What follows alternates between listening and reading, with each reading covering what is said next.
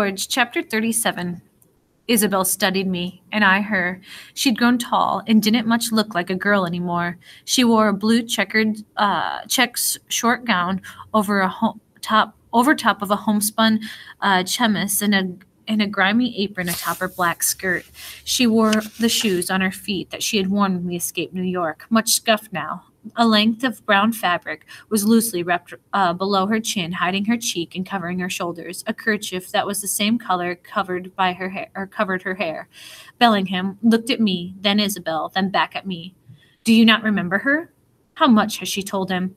If I pretended not to know her, he'd be suspicious. But if I admitted the truth, I might expose any lies that she had already been forced to spin. I touched the swollen knot on my head. My mind is still clouded, sir. She was Lockton's girl, Bellingham said. Lived on Wall Street? He stood up. Mayhaps that guard hit you harder than I thought. Now I recollect, he said. She is much grown. True enough.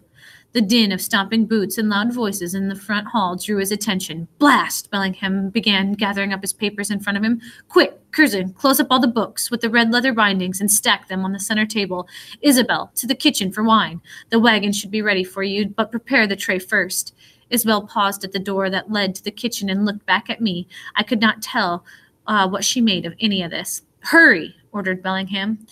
As she slipped out, the two gentlemen entered the hall, brushing snow from their wigs. They were the congressmen, but I did not know their names. You've returned early, Bellingham feigned delight with a false smile. The younger fellow shivered once. A rider came from Albany with news. News about a scheme to unseat General Washington disrupted all of the business of the day. Total rot, of course. The older man dropped into the chair with a groan and wiped his nose on a handkerchief. Is this your boy? He looks a bit worse for the wear. There was a misunderstanding after the trial, Bellingham said. The younger gentleman pointed to the papers in Bellingham's hands. Did you complete your study of reports? Bellingham set the papers down and straightened the cuffs on his shirt. I'd seen him do that countless times, always when he was about to shade the truth in his favor.